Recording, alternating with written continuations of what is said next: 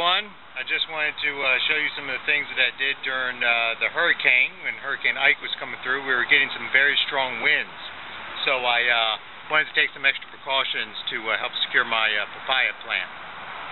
As you can see, I did some tied it down a bit, and from there to there. That way, it was any which way the wind was pulling, it would have been more secure. And since it's a relatively soft plant, I didn't want to have the pull spot to be in one particular location. This way, it evens out the tension as it pulls on the plant. And as you see, it did pretty well. It survived, and actually, I think it's getting a lot bigger. And it's interesting because I've never seen this before, and I pointed it out to a couple people who have had papaya plants also, and it looks like I may be having 2 points of growth with the papaya, both here and again up there.